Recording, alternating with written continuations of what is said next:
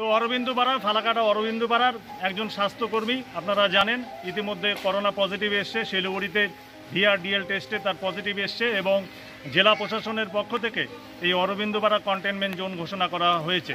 কিন্তু সকাল থেকে আমরা এখন পর্যন্ত সেরকম উদ্যোগ দেখতে পারিনি এবং ইতিমধ্যে আমাদের চোখে এসেছে যে ওই বাড়ির দুইজন তারা হেঁটে রাস্তা দিয়ে তারা বেরিয়েছে। সেই কারণে আমরা এলাকাবাসী আতঙ্কিত হই এবং তৎক্ষণাৎ আমরা এলাকাবাসী এবং পঞ্চায়েত, আমাদের বিমান কুণ্ডু এবং এলাকার আইনজীবী মনোজ সাহা এবং রাকেশ, এখানকার বিশিষ্ট আমাদের ছাত্র রাকেশ এবং এলাকার আমরা বিধানদা এবং জয়দেব রায়চৌধুরী এবং আমরা এলাকার যে আছে বিমান সাহা, সবাই মিলে আমরা সিদ্ধান্ত নেই যে আমরা নিজেদের স্বার্থে যে আমাদের এই এলাকাটা রাস্তাটাকে সেটাকে বাস দিয়ে আটকে দেওয়া উচিত।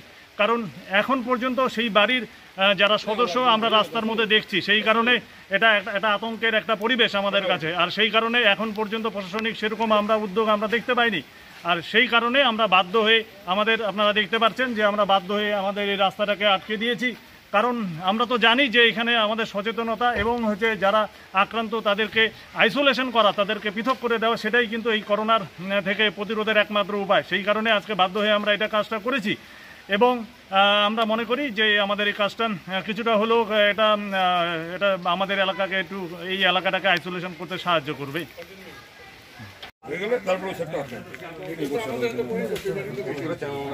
হ্যাঁ